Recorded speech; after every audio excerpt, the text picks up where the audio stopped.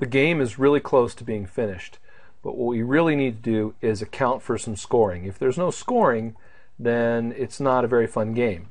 So to do that, what I'm going to do is I'm going to get my text tool, and I'm going to make sure that it's on set to static text, and I've got an Arial font here. I'm going to take it down to, let's say, size 22. I've got to pick the color. I like this green color that we've been using, and I'll click on the stage. Notice I'm on layer 2 where I have my graphics, not layer 1 where the code is. And I'll just type score and then a colon. Alright, there it is. And then what I want to do is I want to get the text tool again, and this time I'm going to click, but I'm going to change it from static text to dynamic text. So this is going to be dynamic text. I'll drag open this dynamic text box. Notice that the font is Arial here. What I'm going to do for this dynamic text box is I'm going to change the anti-alias for animation to use device fonts, and I will also need to give it an instance name. So I'm going to give it the instance name score box and hit enter. Now when I go to get my selection tool, you can see here I'll drag it over there and deselect, and you can see it gets a dotted outline around the box. So this, if we select it, it should say dynamic text, the anti-alias use device fonts. It has an instance name. This is probably the most important part, an instance name of score box. Now this score text, I can also change this to use device fonts. Now if you're using a fancy font in your game, what you might want to do is embed the font into your game. So if I'm really using some kind of fancy game font that I like, I'll probably want to embed it and embed the characters that I need, like let's say all the characters, and click OK. Alright, now that we have a dynamic text box called score box, we can code this so that we can get a score into the game. So I'll open up the actions window. Let's go to the top and see if we have a score variable. We do. There it is. Score equals 0. So there's our score variable.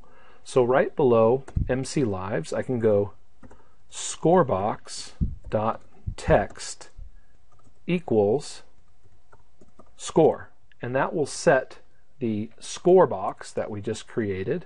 You have to spell it correctly, of course, to whatever the initial score variable is, which is 0. So when I start the game, I should see a 0 there, and you can see I do. Alright, another thing that I want to do is take this text box and make sure I have it aligned left so that as the numbers get larger, they spread out this way. So the question is, where do we add the code to handle the scoring? Well, that's actually pretty easy. We probably want to add the scoring code to the code that handles when we're shooting the asteroids and destroying the asteroids and breaking them up into smaller asteroids. So what we'll do is we'll open the ActionScript window and we'll go down to the function where that happens, and that happens in the shot move function. This function gets called 65 times per second.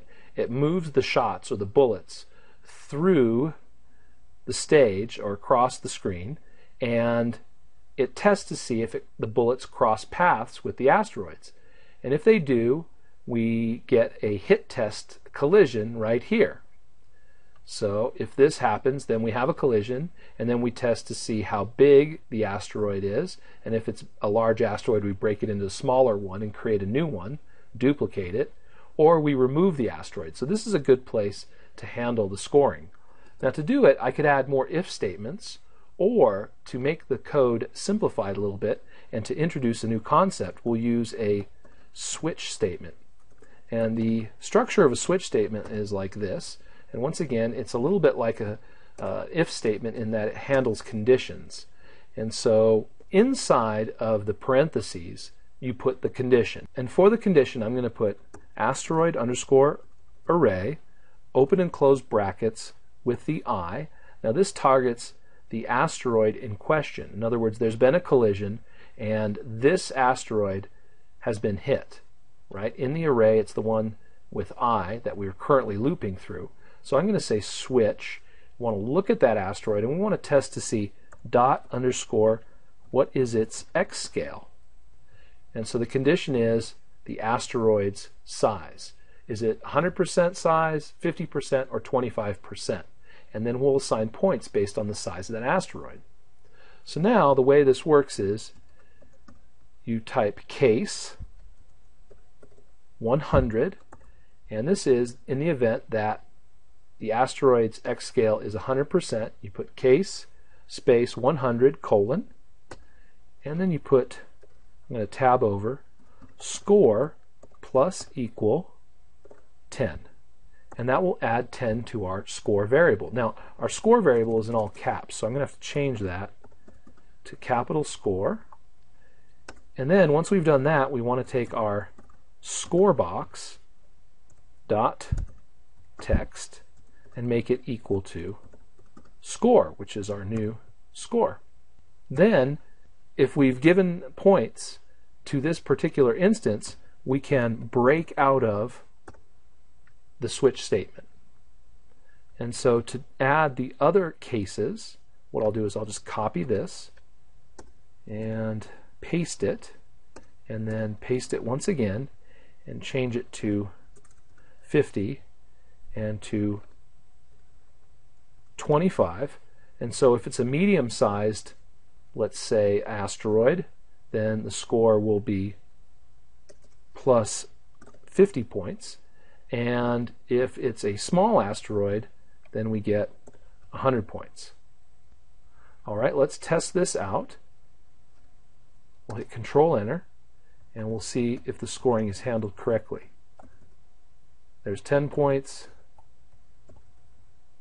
and you can see we're getting the correct points.